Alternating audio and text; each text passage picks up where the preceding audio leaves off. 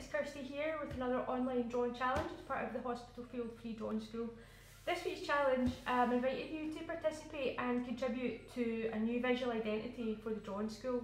Alright, now if you've never been to the drawing studio or the drawing school before in person, you won't know that the studio's a nice space, but externally it's just a brown shed.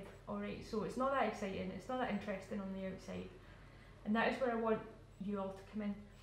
So the first part of giving this new visual identity will take place at Hospitalfield on Saturday. So as part of their Beer and Berries Festival, I'm going to be running a couple workshop sessions where participants can contribute to large scale sort of paintings and murals that will then be installed on the shed, and hopefully there'll be loads of pattern, loads of colour, loads of exciting stuff happening, and you'll really, the shed will have its own identity within Hospitalfield.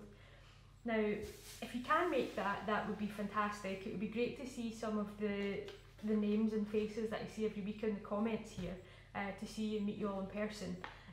There's more information about that kind of thing on the, getting tickets and things on the Hospitalfield website, so please do check that out.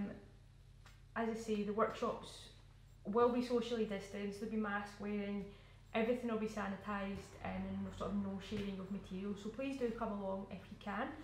If you can't come along, or if you are coming along and still want to do this challenge, there's a couple of templates that I've produced, and they're on the Hospitalfield website, so they look a bit like this. There's three to choose from, and you can print them out or you can fill them out digitally if you know how to do that. And what I want you to do is just interpret this however you like, really. It could be paint, it could be pen, it could be collage. I'm planning on doing some where I've got images of botanical things that I've taken around the grounds of Hospitalfield. I'm going to cut them all up and sort of collage them in. You might want to get these templates and chop them up and stick them all back together again before you fill them out, or you might want to interpret them by redrawing them in some way, I don't know. All of these shapes are taken from the proposed plans for the new gardens at Hospitalfield, and I've sort of interpreted them into these colourful designs that once they're on the side of the shed, as I say, there'll be lots of excitement and colour and a real sort of stamp and mark on the landscape.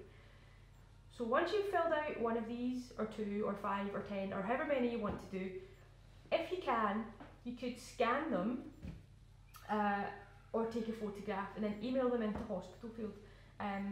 If you can't do that, you could even send in the original if you don't mind parting with it. And what I'll do once I've got all these together is I'll scan them or rephotograph them, and then we're going to turn them into a collaborative flag for the drawing school that'll be flown over the drawing shed. So in addition to this brightly coloured structure, we're also going to have a flag, which I am really excited about because I've wanted a flag for ages. And I think a flag will be a big part of saying we are here, come find us, and really put the drawing school's mark on in Hospitalfield. So that is your challenge today. Obviously, as normal, you can post them in the comments below as you work on them if you want. I'll be here working on some anyway, so it'll be really great to see what you come up with. And as I said, if you're interested in coming down on Saturday, there are in-person workshops working on a larger scale mural at Hospitalfield. So if you're interested in all of that, as I said, there's more information on the website. I really hope I see some of you in person soon, and Saturday will be a great opportunity to do that. So if you participate in these every week and you do come on Saturday, please introduce yourself, because it'd be really great to put some real life faces to some names. Okay, thanks, I'll speak to you soon.